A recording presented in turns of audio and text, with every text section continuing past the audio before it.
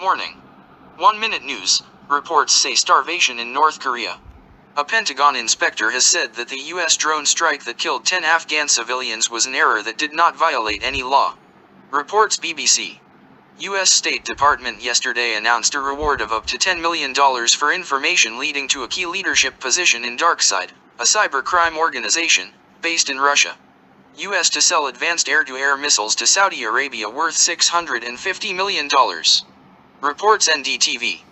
Facebook is testing ways for creators to make money through Facebook groups. Reports Reuters. PM Modi unveils 12-foot statue of Adi Guru Shankaracharya in Kedarnath.